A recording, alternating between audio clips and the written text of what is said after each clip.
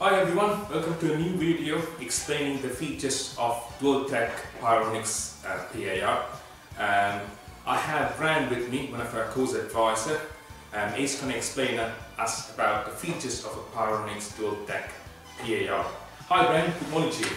Hi mate, you alright? Yeah. I'm doing really good, thank you. Lovely. Today we have a Pyronix Grade 3 PIR, which has some great features within an intruder system. Great. And it's a Grade 3 PIR, isn't it? Yes, correct. That's wonderful, Brian. I'm sure this video is going to be very informative for our learners to learn more about the Pyronix Dual Tech PIR, and I can't wait to see the rest of the video. Thank you. Lovely. This is a Pyronix Dual Tech detector which uses both infrared and microwave technologies.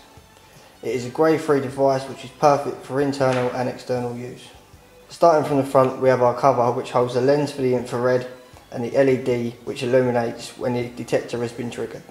Taking a look inside, straight away you'll see the PCB and all the components that assist the function of the PIR. At the top of the circuit board we have our terminals in which our cables are terminated into. Just below we have our rear tamper jumper. Centre of the PCB we have 6 dip switches. The first dip switch enables and disables the front LED. The second dip switch switches the device from either Dual Tech or PIR. The third dip switch is a mask relay action. Switching on opens a mask relay and turning off opens both the mask and alarm relay, therefore looking for 2 separate resistance values instead of just the one. Dip switch 4 is for the PIR sensitivity. The 5th dip switch function is the and/or mode, where keeping the switch on tells the device to only alarm when both the PIR and microwave must trigger for an activation to occur. Switching it off, either the microwave or the PIR allows for the activation to happen. The 5th dip switch function is the and/or mode, where keeping this switched on tells the device to only alarm when both the PIR and the microwave must trigger for an activation to occur.